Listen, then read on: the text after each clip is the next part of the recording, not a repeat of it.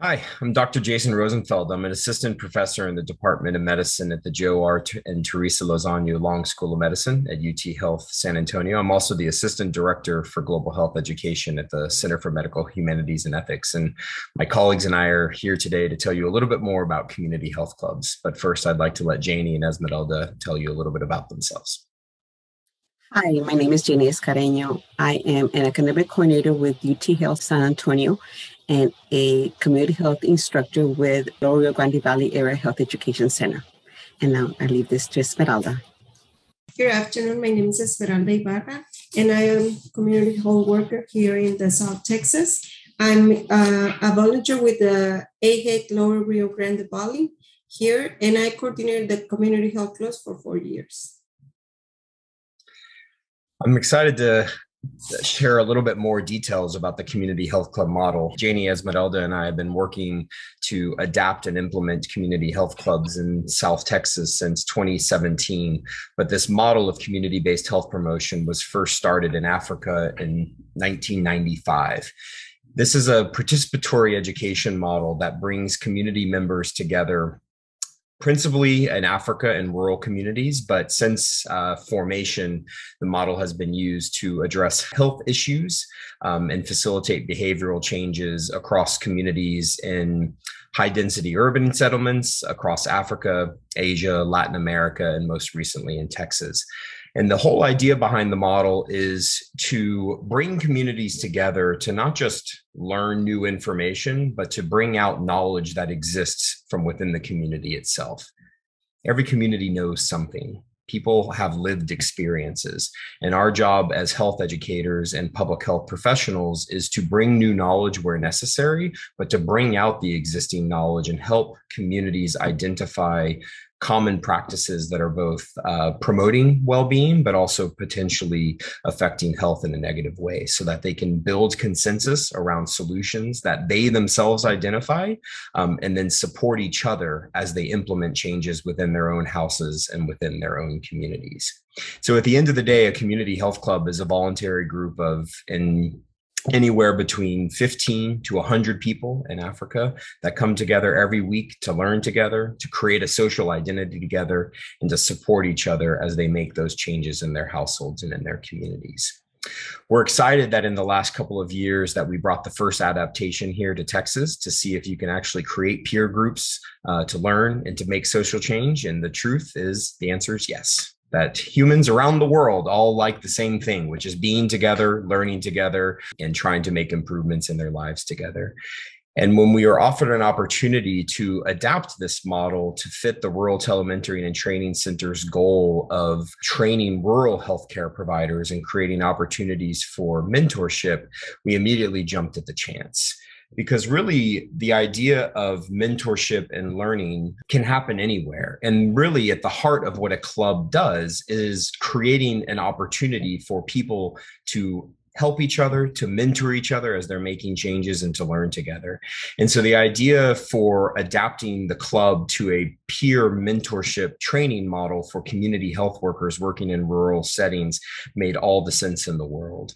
And so really what we've been doing over the last couple of months is finding the ways to adapt our existing curriculum for training community health workers and natural leaders who have been implementing community health clubs around the world for the past 20 years, to adapt it into a virtual environment and to equip our community health workers across South Texas with the knowledge and the skills to be able to form their own community health clubs. Janie, I'd like to pass it over to you to talk a little bit more about how we've adapted this model. Dr. Rosenfeld was developed to create a virtual safe place where groups of CHWs, promotoras, can participate in a peer-to-peer mentoring, training, and social support that addresses and adapts to group-identified needs.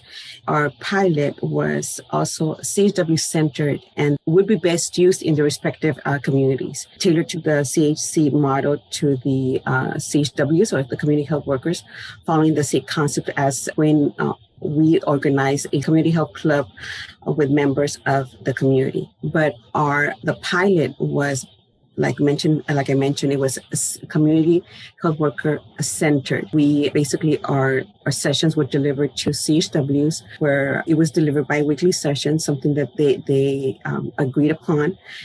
It was designed to cover specific topics of the CHW models. The pilot was 9 sessions, which was delivered and developed for them to be able to create their own community health clubs in their designated region and develop more knowledge on what a community health club model is versus a meeting, and how to deliver education in a manner of facilitating the community health club sessions to their community members.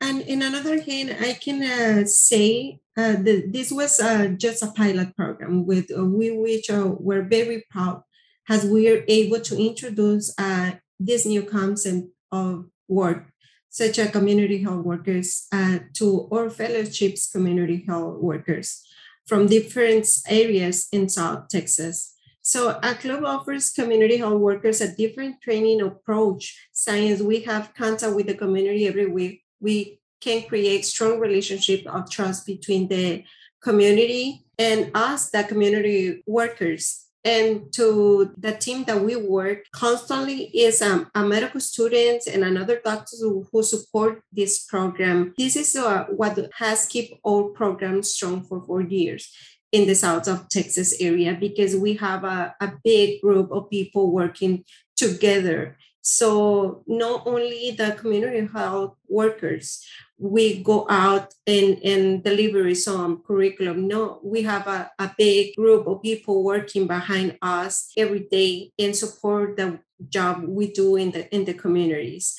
But the concept of facilitation, instead of teaching and learning together from the wisdom that each of the community health workers has, is an innovative and motivated concept to go outside and share and learn with our communities, because we do the same with our communities. We go out and we implement with our communities this kind of learn different.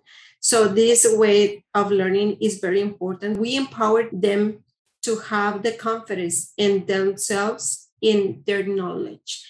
Because when we do that one with our community, we can start seeing the community is growing and be better person from them and for their families and for their community. We create leaders outside in the community. Jason? Yeah, and if I can add just one piece to this, the value of the community health club model as originally designed is longitudinal learning, so that instead of today, we learn one topic with a group of 15 people led by a trained health worker or facilitator, as we sometimes call them. And then the next time that facilitator or health worker comes to a community, they bring a new topic, and now there's a new group of people that may or may not have heard the same lessons or the content from the prior session. There's no continuity in the learning. And that creates challenges for knowledge bases within our community, but also for achieving behavioral changes. And so the same argument can be put forward when training networks of community health workers across rural areas, is that oftentimes community health workers may be trained in a cohort where they learn a bit of content at one time, but then they get put into another cohort to learn another set of content that may not be related to the prior one. There's no opportunity for people to build relationships with each other, to build the trust and the respect for each other, to be able to have challenging conversations, and then to be able to help each other and know the nuances of the challenges they face specifically in their communities. And this is the idea of the club model, is that it allows for that trust to build, those relationships to be created, so that individuals, in this case, community health workers, have the opportunity and can feel themselves the chance to help each other, to learn from each other, to share their own experiences, and to build knowledge upon knowledge. Really important piece of this. If I may add something. Yeah, as it was mentioned, both Dr. Rosenfeld and Esmeralda. As I mentioned also that the CHW was CHC pilot was CHW Center or Promotora Center. And something that was very powerful in presenting this pilot to our CHWs was the fact that we recognize how important the community health club was, the model itself. The example that we gave was a necklace or a circle. And we were all in the circle, we emphasize the importance of how we are all equal within the circle. And it basically gave the message that everyone is a part of this community health club. We're not in front or behind or above anyone. We are equally members of the club. As a CHW, we are the facilitators. We're helping our members convey their message, open the discussion, and be able to contribute to the learning process. And that's why the CHC Club is a very special model for CHWs that they will eventually implement in their own region, within their own community. Esmeralda, could I ask you to just briefly touch upon the importance of community health workers? Yeah, the community health workers are very important in our community. Science, we are the ones who have direct contact with them and understand their cultures, the beliefs, and the needs of the community. So community health workers work really hard to bring to our community the resources they need, as well as education or physical health and well-being, like mental health, COVID-19, vaccination, and many more things that community need to know. This is time of the pandemic. Community health workers become to the frontline workers, because many of our community call us heroes. And this is very important science. We could help them with their needs, such as food resources, mental health resources, sources to get medical attention, or resources to pay their utilities or their rents. So which is much misinformation and change during this time of pandemic. The community turned to the people, and they trust and found reliable information and resources. But the most important comment I found in the community, we are not alone. We count on you and the community health clubs. And that is very important, because the community don't feel alone. They know they come with us. They know that we be there for them. And every time the community needs us, like a community health workers, we work in the front line every day. We work with them. We be there for them.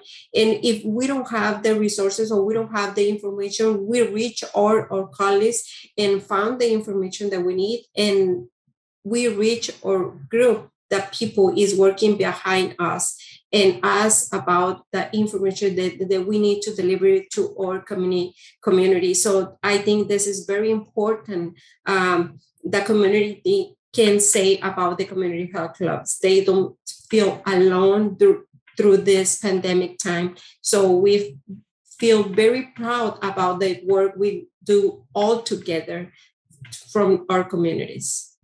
Yeah, towards the importance of community health workers, as mentioned by Esmeralda. Community health workers are highly effective individuals that build strong social solidarity within their community. They provide support, a strong support system, and informal counseling that is also available to our community. And also very interesting is that we all have a collective interest in behavior change, either personal or within our community. And so as the community health clubs are developing themselves, then you create this friendly relationship with your members, not just a relationship of friendship, but also collaboration, solidarity between colleagues. In other words, as what we call compañerismo, and in the case of community health clubs, club members.